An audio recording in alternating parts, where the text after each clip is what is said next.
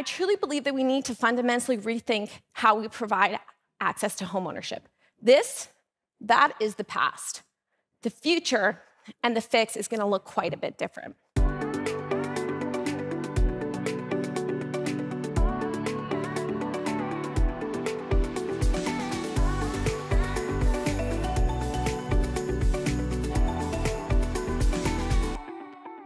I want to get started by just talking about homeownership.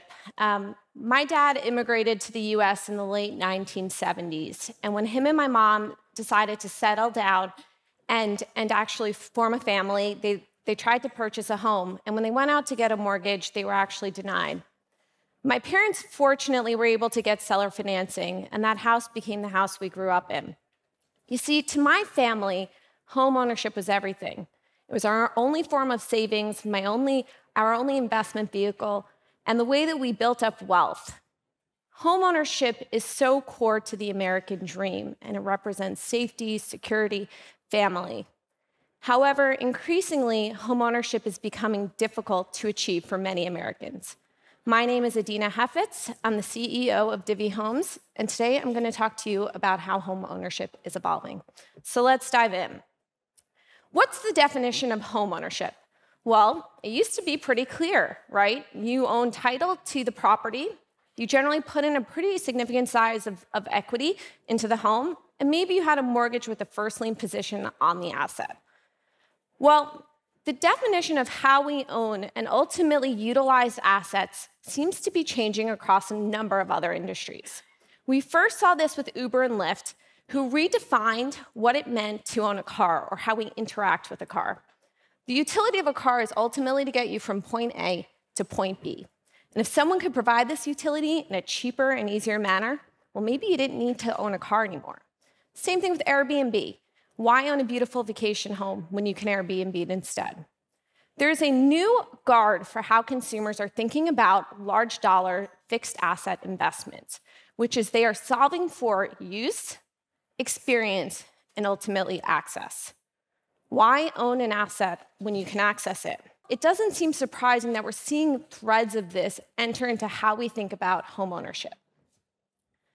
We've gone from historically having one option on how we can purchase a home. You bought it with a mortgage, to now having a number of other options. I call these companies on the right the new guard of homeownership, and they're fundamentally rethinking how we access a home. The nuance here is that they're going from just being able to provide what Uber and Lyft did, which is use, experience, and access, and they're adding on a fourth dimension. And that fourth dimension is a return on your financial investment. So not only are you going to use it, experience it, access it, but you're going to solve for some financial return as well. And as you can see from this chart of VC investment in real estate tech, we seem to be at the start of a wave that is going to fundamentally change the way consumers purchase and ultimately own a home. So let's go back to a bit of history to help define the problem.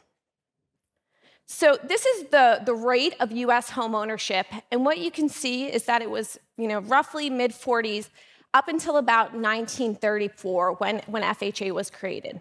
So FHA is the Federal Housing Administration. It was formed in 1934 post-Great Depression. Government wanted to be able to extend more credit, and so the FHA created the fixed 30-year mortgage, and they really lowered down payment requirements. This program was so successful that they ended up creating Fannie Mae, and Fannie Mae's job was to purchase those loans and sell them on the open financial markets. And voila, it worked. We saw about a jump in 20% in the rate of homeownership over time. From the government's perspective, this is great. When you own a home, you pay property taxes, which they love. It helps create jobs, helps drive community development. From the customer's perspective, it's also really, really helpful for them. It's a forced savings mechanism in an appreciating asset. And by the way, you can live inside this asset. No one lives inside the S&P 500.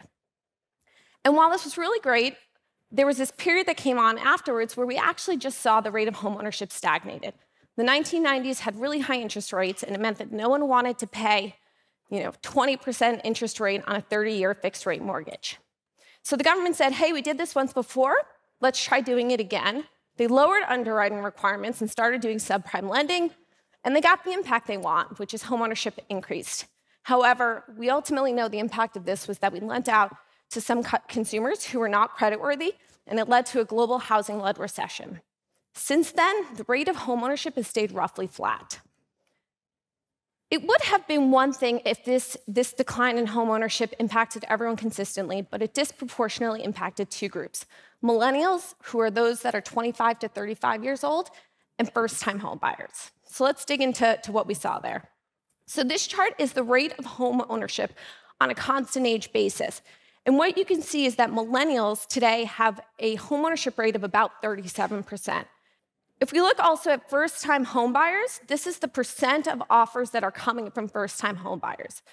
First-time home buyers used to be about 50% of the offers that got put out.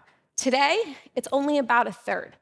Even more depressing is when first-time homebuyers do put offers on their house, 76% of the time they have to put less than the recommended 20% down payment. And all of this is happening despite the fact that we're at the lowest 30-year fixed mortgage rate in history. So the government is fundamentally trying to drive up homeownership, but something's just not working. And so while I'd love to give you the perfect answer, like all really challenging questions, there seem to be a confluence of things that are influencing this. I've broken it down into what I think are the three key factors, and I'm going to take you through all of them. First one being a lack of affordable housing, second one being tightening underwriting requirements, and third one being millennials are just a little bit more financially complex than past generations. So let's start with affordable housing. So what this chart shows is the percent decline in number of for-sale units from 2013 to 2019. And across the board, we've had a decline in the amount of inventory for sale. So if you're ever like, I don't feel like there are a ton of homes, yeah, you're not imagining that. That's pretty real. But if you look at the decline in the $150,000 price tier, you can see that the decline was almost 35%, which was greater than the decline we saw in $300,000 homes and $500,000 homes. Another way to show this chart is just the percent growth in the median home price. The median home price has grown by 120% since 1997. A higher median home price means that in absolute dollars, you're gonna have to put more money down. However, it's really hard to put more money down when wages have roughly stayed flat. You're asking the American consumer to save up more money.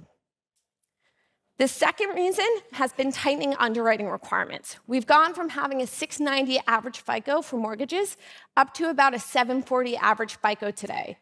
While this maybe doesn't seem like a tremendous jump, it actually cuts out about 20% of US consumers, so it had a pretty big impact.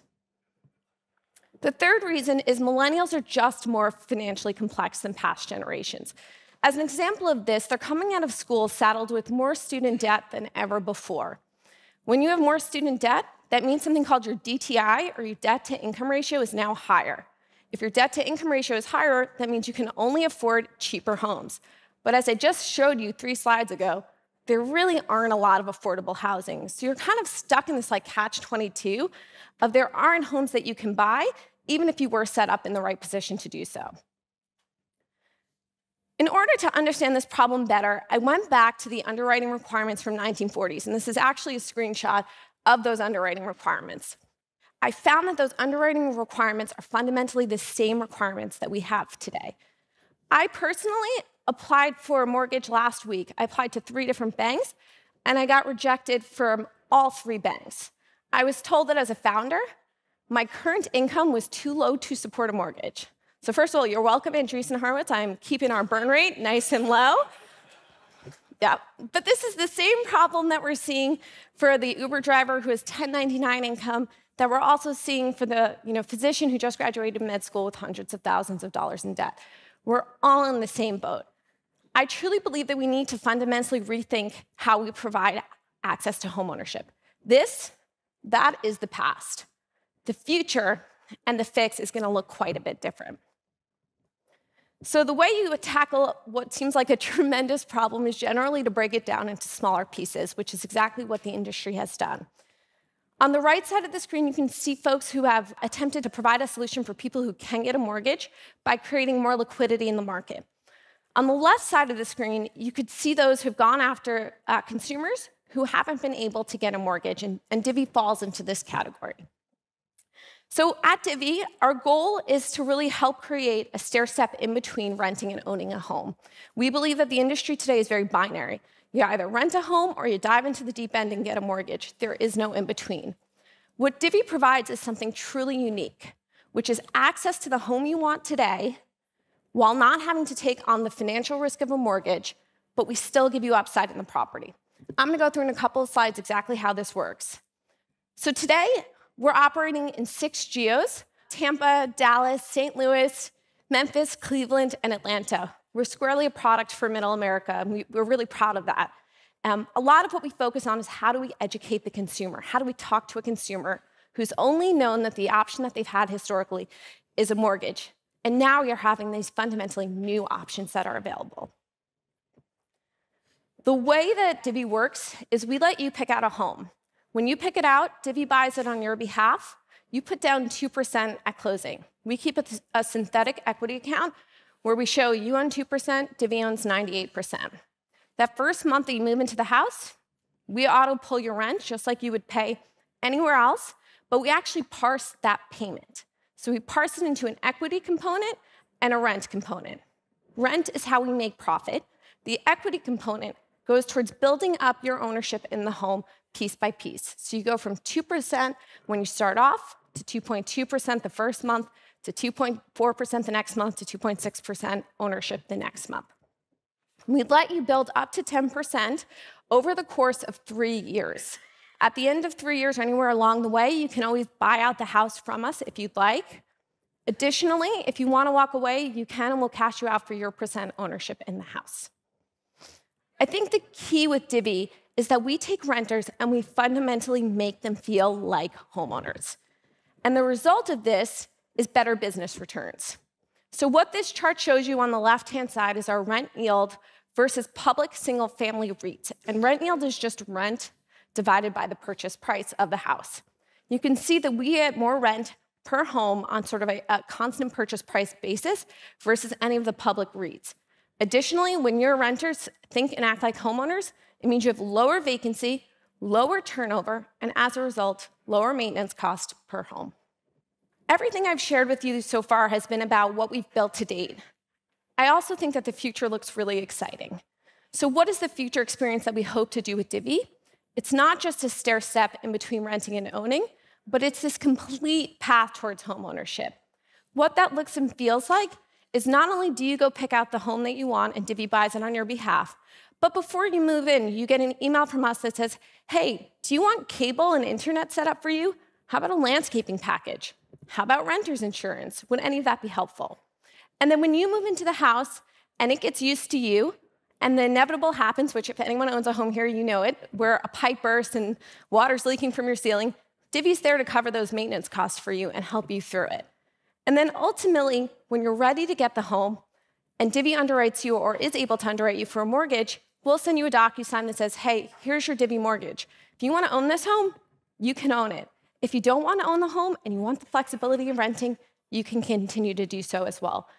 That, to us, from a first principles perspective, is the way the industry should work. I often come back to this idea that Divvy customers truly act and feel like a homeowner despite them being a renter, and I always try to figure out why. I think it goes right back to what I had said earlier about Uber and Airbnb. Divvy provides a fundamentally unique experience. We give you access to the home you want today without taking on the risk of a mortgage, but still give you upside in the investment of the property. The traction that Divvy and others have seen is proof that the real estate revolution has begun. Consumers are now going to get the home they want, when they want, and be set up on a better path towards homeownership. Thank you for your time. Have a great afternoon.